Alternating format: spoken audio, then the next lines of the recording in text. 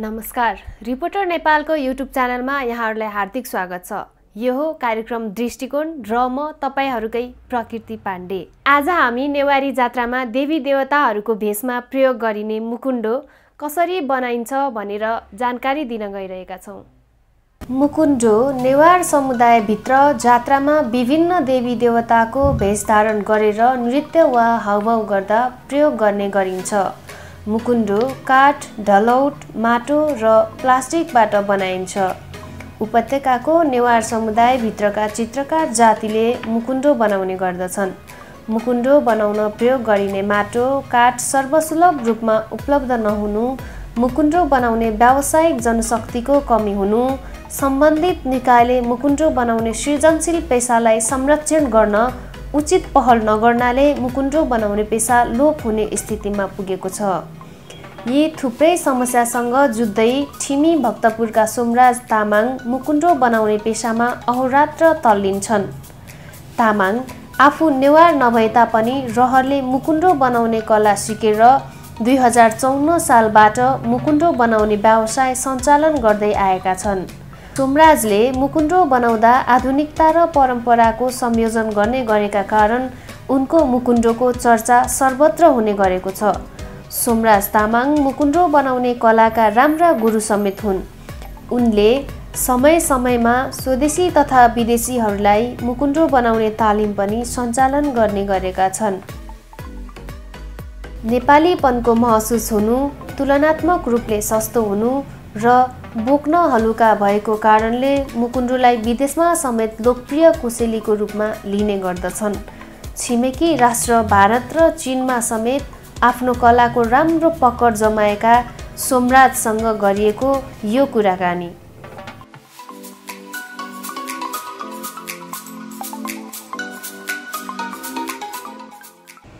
यो पेसामा चित्रकार समुदायहरूको संलग्नता हुनुपर्ने, तर तपाईँ तामाङ भइकन पनि यो पेसामा आबद्ध हुनुहुन्छ नि।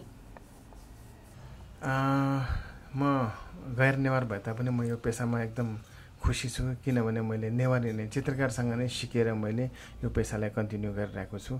पक्कै पनि नेवारहरूले गर्ने पेसा हो भने म एकजना गैर नेवार भए तापनि मलाई एकदमै यसमा चासो धेरै बढ्यो। स्कुल लाइफदेखि नै इन्ट्रेस्ट बढेकोले मैले यो पेसामा कन्टिन्यू गरिरहेको छु। व्यवसाय सुरु गर्नु भएको कति भयो? हालसम्म भन्नुपर्दाखेरि मैले छुट्टै व्यवसाय गरेको चाहिँ 27 वर्ष भइसक्यो। मैले स्थानीय चित्रकारसँग पनि मैले 6 वर्ष सिकिसकेको छु। अहिले मुकुन्डोको बजार कस्तो छ? मुकुन्दको बजार धेरै राम्रो छ। अहिले हामी नेपाली पनि धेरै नै यसमा चासो दिने हुनुहुन्छ, नेपाली दाजुभाइहरू पनि, त्यो लगायत विदेशीहरू पनि, विशेष गरी नेपाल घुम्न आउने पर्यटकहरू ह्यान्डमेडको रूपमा, एउटा मायाको चिनोको रूपमा, ह्यान्डमेडको रूपमा लानुहुन्छ। खुसी छ, बजार राम्रो छ। कस्ता कस्ता वर्गले यो मुकुन्डो किन्ने गर्छन् र केका लागि किन्ने गर्छन्? यसलाई अब वर्ग नै छुट्याउन त अलि नसकिएला, तर पनि चाडबाडको बेला विशेष गरी नेवार समुदाय नै भन्नुपर्छ। नेवार समुदाय लगायत अरू क्षेत्रीय बाहुनले पनि युज गर्छन्। गाउँ गाउँमा लाखे नाचहरू निकालिन्छन्। लाखे नाचहरूको मुकुन्डो पनि हामीले यहीँबाट पठाइरहेको छु। त्यो लगायत चाडबाडमा गाई जात्रा, विशेष गरी गाई जात्रा, इन्द्र जात्राको लागि मार्क्सहरू युटिलाइज हुन्छन्, कला संस्कृतितिर भएको। अनि अर्को कुरा त अब विशेष गरी विदेशीहरू भएको पर्यटकहरू, अनि त्यसै गरी नेपालीहरूले पनि एउटा सजावटको रूपमा पनि आफ्नो घरमा सजाउने चलन बढ्दैछ। मुकुन्डो बनाउन कतिको गाह्रो छ? मुकुन्डो बनाउने भन्ने कला त अलिकति गाह्रो नै हुन्छ सिक्नलाई। सिकिसकेपछि सजिलै नै हुन्छन्। त्यति गाह्रो भन्न पनि यो पेसालाई गाह्रो भन्न सकिँदैन, सजिलै छ। यसमा सिक्नलाई अलिकति आफूले टाइम निकाल्यो भने सकिन्छ मजाले। मुकुन्डो बनाउँदा कस्ता कस्ता खालका कच्चा पदार्थहरू प्रयोग हुन्छ? हामीले चाहिँ मुकुन्डो बनाउनको लागि हामी विदेशबाट निर्यात गर्नुपर्ने अवस्था छैन। हामीले चाहिँ नेपालमै, हामी स्वदेशमै हुने कच्चा पदार्थ युज गर्छौँ। जस्तो कालो माटो, तपाईँले कालो माटो भनेको एक प्रकारको मलिलो कालो माटो हुन्छ। त्यसलाई चाहिँ हामीले हाल चाहिँ थलीतिरबाट पूर्ति गर्दैछौँ भने पहिला त यहाँ ठिमीमै पाउँथ्यो कालो माटो। अहिले घर बनाउने यो टाउन प्लानिङले गर्दाखेरि कालो माटो लिन अलिकति समस्या निम्त्यो। त्यसको लागि हामीले अन्तबद्ध पूर्ति गर्दैछौँ। अनि अरू भन्यो कच्चा पदार्थहरू सजिलै बजारतिर पाइन्छ, कलरहरू, ब्रसहरू सजिलै पाइन्छ। यो व्यवसायबाट कतिको सन्तुष्ट हुनुहुन्छ? धेरै सन्तुष्ट छु यो व्यवसायबाट। मलाई यो व्यवसायबाट पैसा मात्र होइन, नाम पनि एउटा कमिन्छ। अहिलेको परिवेशमा भन्नुपर्दाखेरि थिमीमा लोप हुने अवस्थामा पुगिसकेको मुकुन्द कलालाई संरक्षण पनि गरिरहेको छु मैले। एकदम सन्तुष्ट छु म। यो व्यवसायमा युवा वर्गले कतिको चासो दिनुभएको छ? पहिला त त्यति खासै चासो दिएको देखिँदैन थियो, तर हाल आएर चाहिँ नि हामीले विभिन्न ट्रेनिङहरू जस्तो स्कुलमा पनि हामीले टाइममा सिकाउने गर्छौँ यस्तो मुकुन्द कलाहरू। अनि आएर विभिन्न नाचहरू यस्तै चाडपर्व आउँदाखेरि धेरै इन्ट्रेस्ट दिनुहुन्छ। अहिले पहिलाको तुलनामा युवाहरूले धेरै इन्ट्रेस्ट देखाउनु भएको छ। हामीले तालिम पनि दिइरहेको छौँ रोजगारी दिने उद्देश्यले नै। मुकुन्डो बनाउन कसरी सिक्ने त?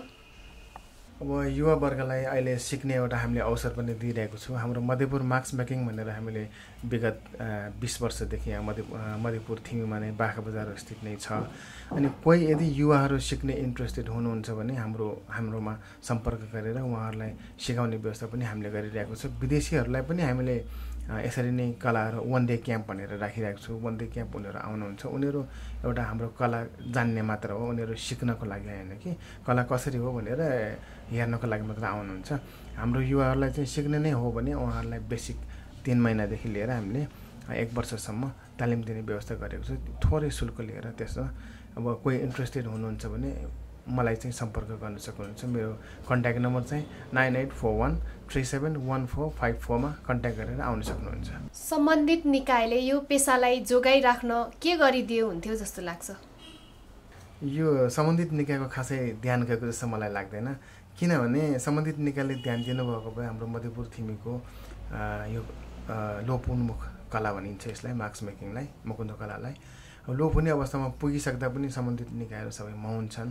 बरु हामीले नै कसरी हुन्छ यो पेसालाई थिमीबाट लोप हुन दिनुहुन्न भनेर विशेष गरी मैले व्यक्तिगत मेरो पहलदेखि मैले गरिरहेको छु भने मैले यो पेसालाई जोगाइराख्नको लागि नेपालमा मात्र होइन, नेपालको त विभिन्न एक्जिबिसनहरूमा पार्टिसिपेट हुन्छु नै। त्यो बाहेक मैले चाइनामा एयरलीमा चाइना गएर चाइनामा पार्टिसिपेट भइरहेको छु।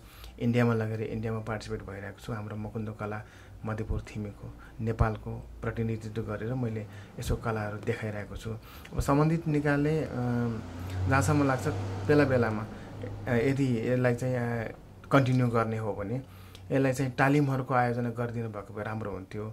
हामीले गत वर्ष त हामीले घरेलु तथा साना उद्योग समितिको उहाँहरूले अर्गनाइज गर्नुभएको थियो। 2 महिनाको मैले बेसिक तालिम पनि दिएको थिएँ। यसरी नै यसलाई कन्टिन्यू गर्नुभयो भने सायद लोप हुन्न कि भन्ने लाग्छ मलाई। अन्त्यमा के भन्न चाहनुहुन्छ? अन्त्यमा तपाईँको मिडियाबाट मलाई केही कुराहरू, मेरो मनको कुराहरू राख्ने मौका दिनुभयो, धेरै धेरै धन्यवाद। अब यो कलालाई यदि जगेर्ना गर्ने हो भने युवाबाट नै सुरु हुनुपर्छ। त्यही युवाहरूलाई म आह्वान गर्न चाहन्छु।